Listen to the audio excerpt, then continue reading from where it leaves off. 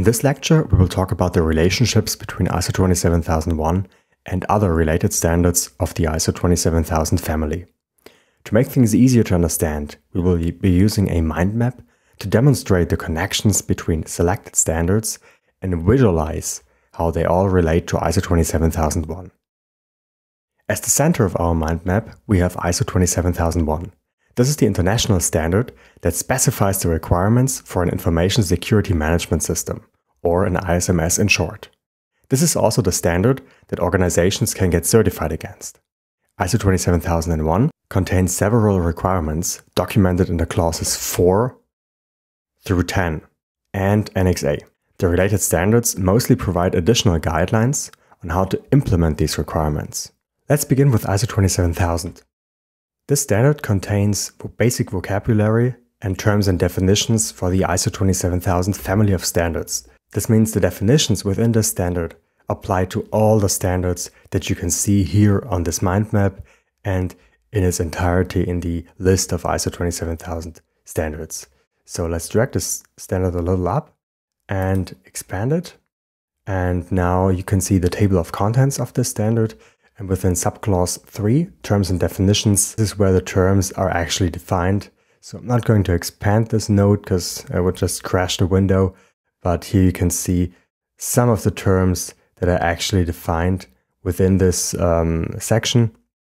So you get a lot of information in there, and it's really helpful to get a solid understanding on the world of ISO 27001.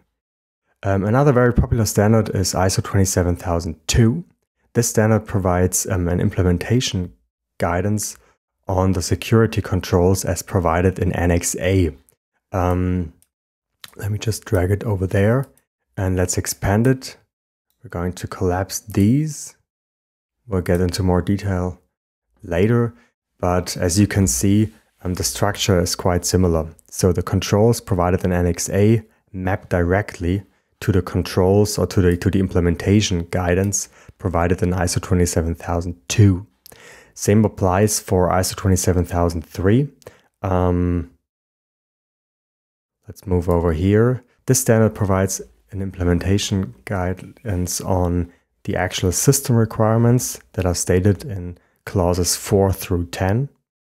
So if we expand that and move it a little down, then again, we can see that there's a one-to-one mapping. So for context of the organization,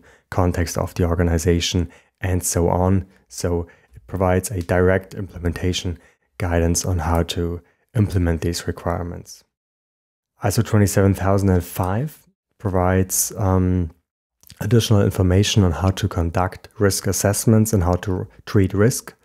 Risk management is a key function within ISO 27001. So, but this standard goes into a lot of detail and provides a lot of hands-on tips and tricks on how to get that job done. It's also a very extensive standard, as you can tell. There's really a lot of information in there. So definitely worth to have a look at that. ISO 27007 provides guidance on how to conduct internal audits. ISO 27004 is more about how to monitor, measure, and analyze an ISMS. So it's centered around KPIs, management in general, and so on. And ISO IEC/TS 2008 has some information about how to assess the effectiveness of security controls. Now, if we expand these standards and zoom out a little bit, then you can see that it's quite complex, but this mind map is supposed to help you.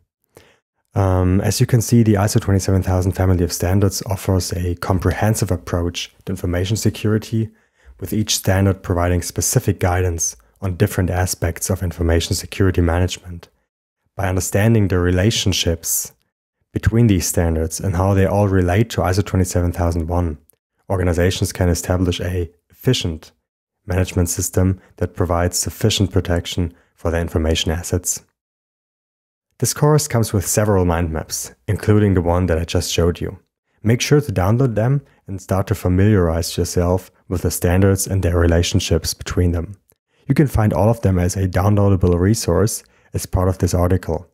The course provides you with a mind node, a free mind, and a PDF file for each of the mind maps. This should allow everybody to access and utilize the files.